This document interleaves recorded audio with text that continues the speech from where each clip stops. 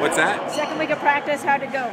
It's been pretty good. You know, in the perfect world, we've had a couple guys dinged up a little bit. Some minor injuries, nothing major with the exception of Marco, who's in a cast, obviously, for 5 more weeks with the broken bone. But, you know, we've had a couple guys, foot aching, knee swelling and stuff. So I think that changing the format has kind of given us an opportunity to be wise and rest some of those guys. This might be a classic example of why the change in the rule helps us. Otherwise, you've got 3 weeks to pound everything in, and maybe those kids don't get to take a day or 2 off, and it could end up being a worse injury. So I think it's So I was going to ask you, is it starting earlier? Maybe are they more prepared for the start of the season or less prepared? Do you think? Well, we're all kind of in uncharted territory. I think you know it can be a self-fulfilling prophecy a little bit if you want to make it one way or the other. I don't think you're ever going to feel prepared for the start of a season. So you have to be careful that now we're ready, because there's always going to be issues to deal with. Because they're not sitting on the couch before this. They're not doing nothing, hopefully. Yeah, I like the pace a lot better. Having 6 weeks, 30 practices, and you can kind of stretch it out a little bit. And with a couple of the guys we had dinged up, it's not the end of the world if you miss a day of practice. You know, the pace is better.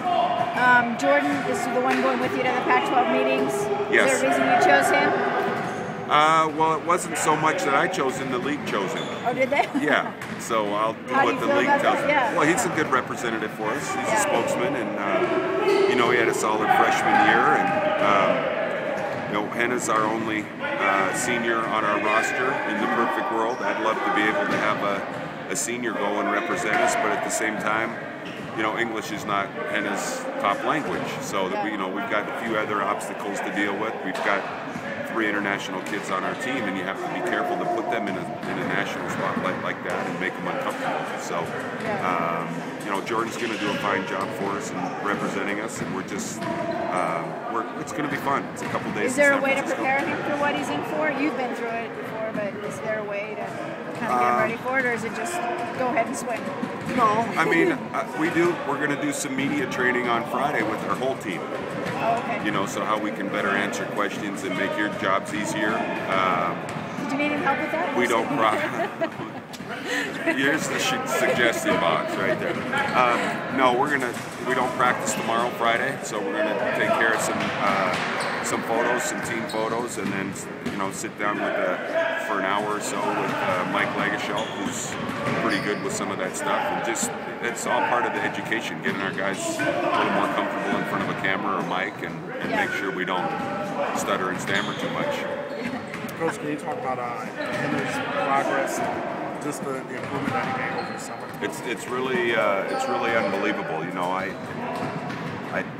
part of it is the fact that he was a junior college player, and with some junior college players, I think it's about halfway through their junior year, sometimes even their senior year, before you really feel like you got them and they understand some things. So I think part of that's the learning curve for him, but more than anything, it's the commitment that he's had in getting himself in shape. He's lost 20 pounds.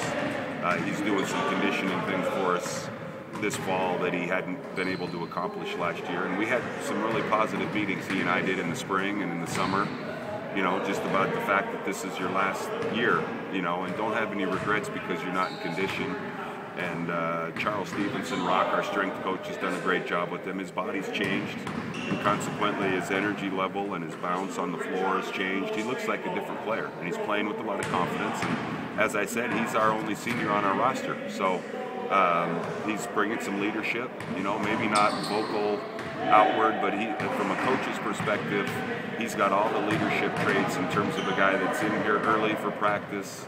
You don't have to tell him things twice. He wants the right thing. He's a great teammate, and we're all pulling for him, And I think everybody on the team can kind of look at him and say, man, let's do it for Henna, being a senior and knowing everybody else has got a little more time on their clock. But seeing the sense of urgency that he's had, I think, has been motivational with some of the rest of our guys to say, here's a guy that really wants it. He's proven that he wants it. He doesn't just talk about it, but he's taken a lot of steps to have a successful senior year, and I think it's inspiration for everybody. At this point, is he playing the 4? You want him at the 4? You want him at the 5? Well, with some of the injuries that we've had, Dowlin's out with the ankle and Marco's out. I told you the other day in practice we had Dakari and Princeton playing the 4, so that obviously means Henna's not at the 4, but he's moved up to the 5. So, you know, I think everything happens for a reason. We might be a pretty good team playing small, and I'd like to think there's going to be times when we want to take advantage of some of our size. It's just important, I think, for everybody on our team to buy into their role. And, you know, if there's a game maybe where they don't play but 10 minutes, it's not, you know, it's all just part of kind of accepting our roles, and it's going to be real interesting that way to see how it all shakes out. Jordan's back out there today. How limited is he right now? I don't think he's limited at all, or he wouldn't be practicing. Yeah, he's ready to go. And again, it was just a precautionary 2-day break, and I completely trust our training staff. They're not going to turn him loose unless he's ready to go. Can you tell me a little bit about Brandon Taylor's role on the team and the progress he's made? Brandon is one of our hardest workers, you know, and I think he's kind of he's the classic example of a player that kind of stayed, as I talked about with the acceptance his freshman year. Maybe the first half of the year didn't go as he planned, and didn't get an opportunity to play a lot of minutes, but he just kept bringing the same intensity to practice and the same focus. He never got down, you know, when he wasn't playing a bunch. And then when that window of opportunity was presented to him at Washington, and he was the catalyst for us winning the road game at you know, against the Huskies, and I think he's kind of carried that over. He became a key component for us last year, and now he's not a freshman anymore. He's a lot more, you know, outgoing, I think, and comfortable in what he's doing, and he's given us a great spark. I think he's probably our best shooter on our team, so he's doing a great job leading. 1:30, do you want to keep going? Yeah, as long as we got good questions. I'm good. I'm good, I'm good. Thank you.